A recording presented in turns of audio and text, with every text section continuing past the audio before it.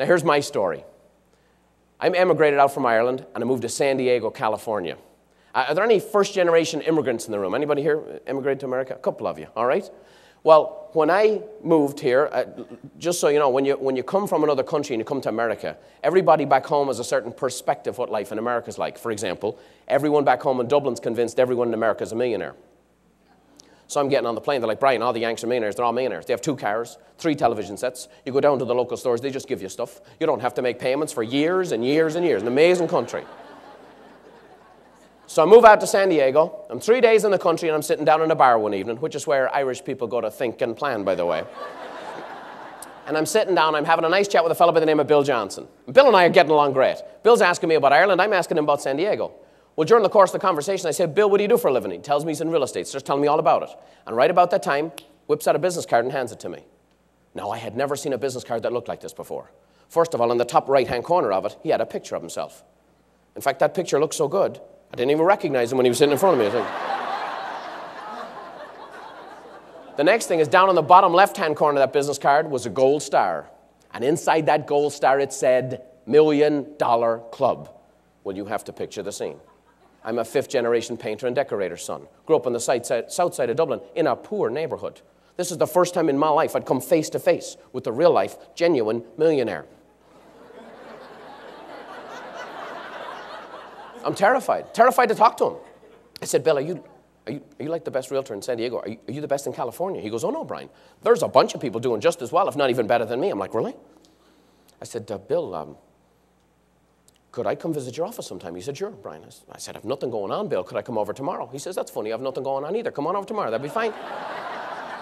So the next day I go over, I visit this little office, ERA Advantage in Hillcrest in San Diego. And Bill introduces me to his broker and all the fellow agents in the office. And every time I met an agent, they handed me a card. Guess what every single one of them had on their business cards? $1 Million Club. I'm walking around the place going, yes, yes, yes. 4 days in the country, and I'd figured out the place they churn out millionaires like cookie cutters. I'm just fired up. I go up to the broker, I say, lady, what have I got to do to get into this business? She goes, Brian, here's a referral to Anthony's real estate schools. You got to study for your license and pass your test. And if you pass your test, you come back here and interview with us, and we'll see if you have what it takes to work with us here at ERA. So I go after it, morning, noon, and night. I'm studying the riparian rights and all those other things I'd never use. Get my license, and I come back for the interview. I remember the interview like it was this morning. I'm all dressed up to the nines. I have my resume looking perfect. I have my mother back home in Dublin saying prayers for the big job interview. I'm sitting down in front of my future broker, Nicole. We're having this nice chat. About 20 minutes into the conversation, she says, Brian, I think I'm going to hire you. And I'm on fire. Got a little carried away. Walking around town telling people how I got hired on the very first real estate interview I ever took. Wasn't until sometime after I found out what our actual criteria for hiring somebody was, and that is if you had a license and the ability to fog a mirror, yep, we can use you, yep, you qualify. Now, what's the very first thing they have you do when you get in the business? Can you remember what's the very, very first thing? What's that? Even before cold calling. You write checks, that's it, yeah. You see, I thought I'd gotten a job. No, pal, this is real estate. This is where you pay us first. This is how it works. Brian, you got to have business cards. Okay, fine, there's a check. Brian, you got to have stationery. Okay, fine, there's a check. Brian, you have to have the magnetic signs for the side of your car. Okay, fine, there's a check. Brian, you got to have a pager. Oh, you can't do business without a cell phone. All day long, I sign checks and contracts, and at the end of the day, they send me home. I show up for work the next day. I have the pager on. I have the cell phone on. I come walking in like deputy dog. I'm just kind of like raring to go. Walk in. Broker sits me down, carries over a big fat book, holds it up in front of me, says, Brian, inside of that book's all your future hopes and dreams. That book's called a crisscross directory. It's a listing of all the people who own the homes and the streets and the neighborhoods around here. Here's a little one-page script you got to memorize. Get comfortable with the script, call the people in the book, ask them if they're selling. If they tell you they are, we'll make a little appointment. You then do the CMA, find out how much their home is worth. You go on over, put the home on the market, and whenever it sells, 6% or whatever it sells for is yours. I mean, I'm saying, great, that's it. Yeah, that's it. I said, no wonder you're all millionaires. So we start practicing the script, role-playing, she called it. She's pretending to be a seller, and I'm pretending to be an agent, and she's pretending, and I'm pretending. We're using all kinds of different voices and all kinds of things, okay? So an hour of this goes by. I said, Nicole, I think I'd be more comfortable calling the real people than doing this. She says, that's the spirit.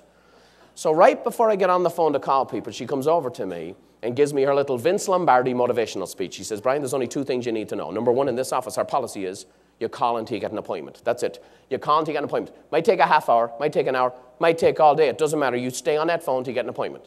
And the second thing is this, you don't worry about it. People will love to talk to you. Away you go. So I get on the phone. Hello, this is Brian Buffini with the ERA Advantage Real Estate, and I was wondering if you might be interested in selling your home. Another one of you friggin' realtors, call me at home. Leave me alone, you lowlife. Click. Okay. I must have got a bad one. Let me try that again. Well, that first day, I stayed calling for about 7 hours. But by the end of the day, my attitude had shifted a little bit, you see. By the end of the day, I'm like, how are you thinking about selling your home? No? Fine. Click. Done.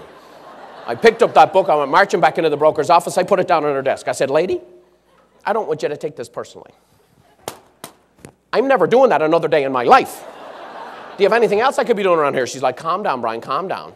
You might be one of those people just not cut out for cold calling. Come back here tomorrow, I'll have you do something a little easier. So the next day I show up, she has me spend all day working on the expireds. They're a lot easier, aren't they?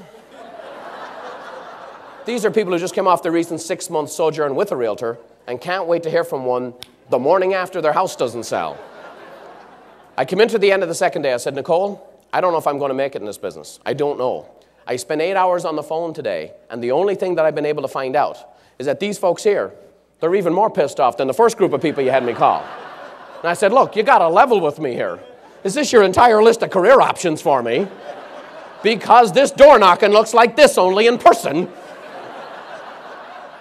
So I gave it one more shot. And I actually went out and I door knocked the for sale by owners. It's kind of interesting because it's right around that time I first started carrying a gun.